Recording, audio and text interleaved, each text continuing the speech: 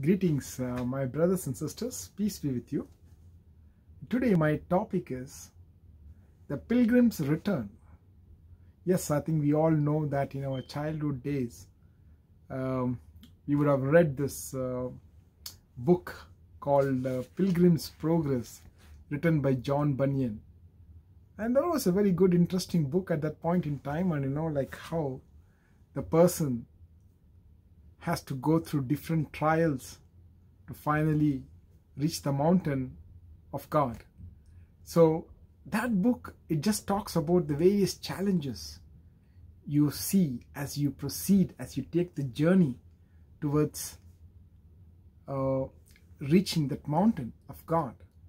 But my topic today is the Pilgrim's Return.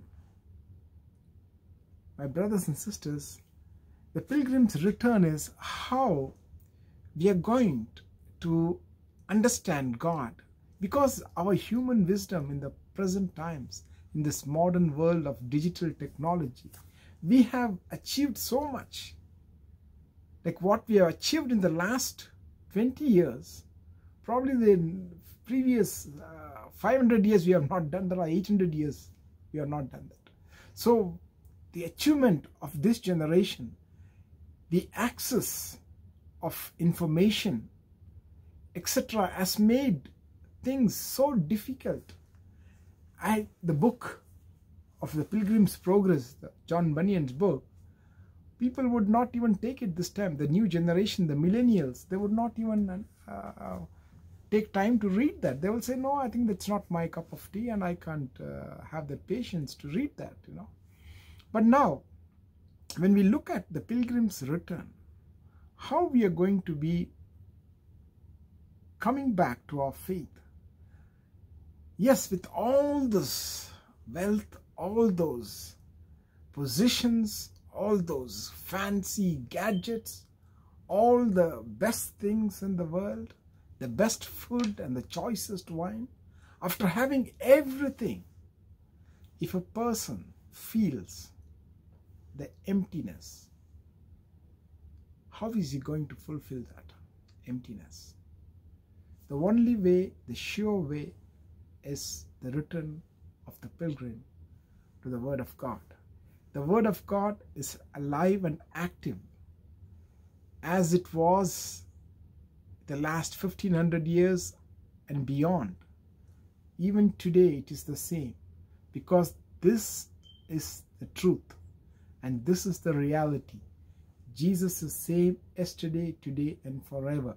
So when He is alive and He is the same, any amount of digital technology, any amount of exploring the universe, going to different planets, getting into different medias, having the virtual world, having virtual speakers, like having virtual persons of our same commonalities, nothing is going to change, because it all has to come back to Jesus.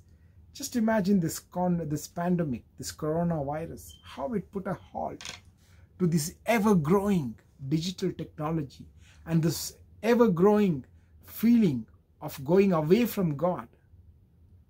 Now everything has come to a standstill. God is rebuilding His church. He's building every domestic church. Every family unity is strengthening.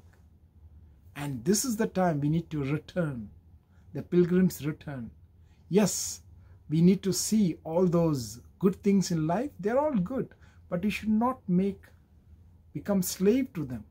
You should not consider those as, because this physical world is passing. All we have in this physical world is a short span of life. It can go anywhere from 70 years, 80 years, 90 years, 100 years maximum, or 110 years. Then you have to return back to Him. You need to get back to your eternity. So how are we going to do that? The only way and the sure way is to start from the Word of God. We have the Word of God. We are so privileged and so fortunate to have the Word of God with us. People in the past, the time of philosophers like Socrates and Aristotle, etc., They would have loved to have what we have now. Things would have been very simpler for them. But God has given all that philosophy, all that knowledge, all that wisdom, just in a book called the Bible. It gives you everything. Just all we need is to immerse in it, meditate on it, contemplate it, and put it into practice. And that way we can love both God and our fellow human beings. Today we'll see some of the scriptures, how we can get there. Now in Hebrews chapter 11 verse 16, they were longing for a better country to be called their God, for he has prepared a city for them. See, it was a kind of a practice always to go to a place where it's all good for the physical eyes, but not for the spiritual eyes. Spiritual eyes, where we can go, is where God gives us that hope of eternity in love, the paradise. You need to have that faith in God and go to that place.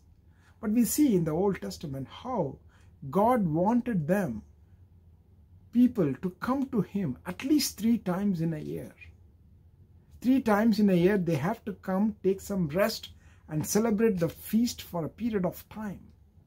The 3 feasts, the 3 times God wanted, as we see in Deuteronomy chapter 16 verse 16, Feast of Unleavened Bread, Feast of the Weeks, and Feast of Booths.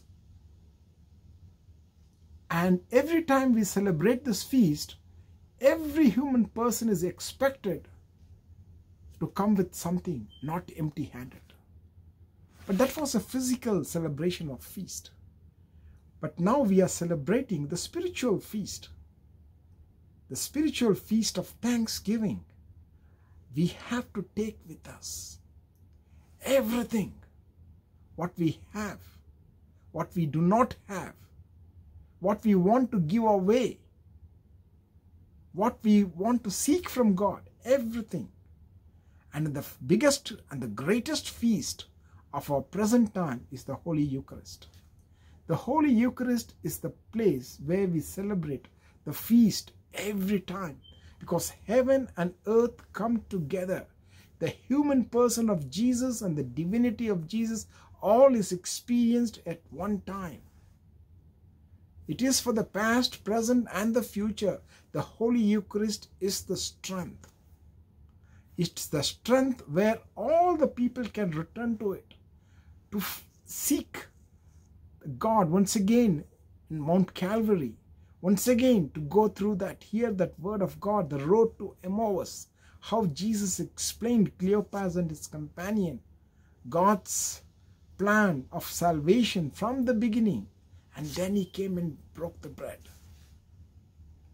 So that is what is important. So that is the pilgrim's return now. The pilgrim's progress, yes, we have seen in John Bunyan's, how we can come across the various trials, temptations, and the trials give us the perseverance, and the perseverance make us mature and complete. And once we become mature and complete, we will lack nothing. Likewise, if we come to the Holy Eucharist, we need to bring all our problems, worries, surrenders, everything. Because Jesus consumes us. He makes us his body, his hands, his feet, his eyes, his mouth, to go out and share that love. So he makes each one as Jesus Christ, to go and spread this message of love to every person who do not know him. Now, in Lamentations, chapter 1, verse 4, the author cries out, nobody comes to the feast. The people are slowly going away, what God had commanded them to come to him, to read the word of God, and to offer him those sacrifices. People have slowly stopped doing that. And that's what the writer laments.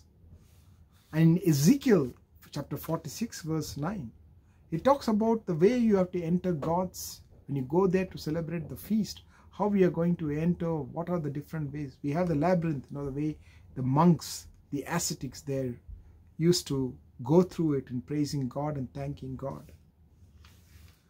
Likewise, we see in John chapter 5 verse 1, Jesus went up to the feast of the Jews. So Jesus followed it very religiously, whatever has to be followed, that celebrate the three feasts, the feast of the booths, the feast of the weeks, and the feast of the unleavened bread. And in John 7:14, he proclaims the word of God. At the midst of the feast, Jesus went up to teach. Now, in Psalms 122 verse 1 to 4, I was glad when they said, let us go to the house of the Lord.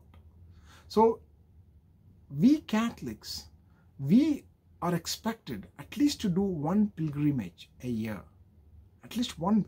The year where pilgrimage is where we focus completely, leaving out our rest of our lives, the physical lives. We focus only for our spiritual wealth. At least once in a year, we do that. We have been asked to do it. And yes, when we were children, our parents made sure that we had that pilgrimage every year. And that's how it has caught up with us, it has stayed with us. But then, when you look at the modern digital world, that is slowly eroding away. That they are telling it is traditional, it's for people of ancient people and not for us. But then that has to change. When we change that, then is the time we can seek God's providence. God will be pleased to us when we take the time of Him. That will strengthen our relationship with Him. God doesn't change. He is always the same. But we as human beings, when we take time from our regular things and focus on Him, we get uplifted and we will be drawn to Him, and we will rely on Him for everything and anything, rather than depending on our strength, which is weak and frail, and we will fail. Now, in Psalm 84, chapter 84, verse 5, blessed is the man whose heart are the highways to Zion. Zion or Jerusalem is supposed to be the holiest. So all the roads focus to Zion or Jerusalem in the spiritual world. But a person who is always thinking about the spiritual well-being of his soul is blessed. And that's what the psalmist sings. Now in Micah chapter 4 verse 2, many nations will say, let us go to the house of the Lord. Now there are many nations who are saying, yes, we need the spiritual well-being of the human soul is very important now. Let's focus on that. Because when a situation like this pandemic, COVID-19 comes up, it just halts everything. Nothing can go, everything can stop. So we have to focus. This is the time we need to come back and, in our rooms and offer everything to God and surrender to Him, surrender our free will to Him, and acknowledge Him that He is our creator God. Now in Acts chapter 2 verse 5 to 11, we see the time of the Holy Spirit when it came on the apostles and how they went and spoke. People were bewildered. They were stunned. How can these people, just being Galileans, speak so many languages? That's because they return to our God. The pilgrims return to the spiritual well-being of the people. Now in 1 Samuel chapter 1 verse 3, they used to go have this practice of the pilgrimage. They used to go from one city to the place called Shiloh to worship the Lord. Because the Lord's temple was there and the Lord's presence was there, therefore physically they used to move. But again, when you look at the spiritual world, our spiritual being should always be there at some point in our time, in every year, in our daily, everyday living. We need to take some time off to look for the spiritual. We can't be just working all the 24 hours for our physical well-being. We need to work for our spiritual well-being. Even if you take 10%, 2.5 hours in 24 hours if you are working. Or if you are working only 10 hours, 1 hour of time for our spiritual well-being. If we can immerse that 1 hour in the Word of God, contemplate and seek Him, everything will change. We will be transformed. Now, in Hebrews chapter 11 verse 13 to 16, they desire a better country. He has prepared a city for them. So God is always waiting. His city of joy, His city of happiness, His city of pleasantness is waiting. All we have to do is to surrender to Him. If not, Jesus wouldn't have said that, I go before you. In my Father's house there are many mansions. I'm going there to prepare for you. So we need to surrender to Him. That place is the ultimate place for us. So our spiritual being is what we should be focused for. Whatever we do on this physical lives, it should be to enhance our spiritual wealth and not our physical wealth, which would rust and which would get destroyed. Only if we love whatever we have, if we become stewards of what we have and share with our fellow human beings, our time, talent and treasure, that would increase our spiritual well-being. Now, in Matthew chapter 19, verse 12, you see that very kind of strange topic, but then it speaks for the present day times. Matthew 19, verse 12, for there are eunuchs, some are born like that, some have been made to be like that by men, which is very, very condemnable, and also it's very, very displeasing and it's to God, and it is also not the love to a fellow human being which we are not showing there. And also some make themselves eunuchs. They don't want to have, because they want to think beyond the physical lives, therefore they become eunuchs. And then they serve God with their heart, mind and soul. Because in the spiritual being, in the spiritual world, we do not have gender, either male or female. So it doesn't really matter in the spiritual if you are focusing on. So there is a lot of hope in this passage, Matthew chapter 19 verse 12, that some eunuchs, they have made themselves eunuchs just to please God. And that's great.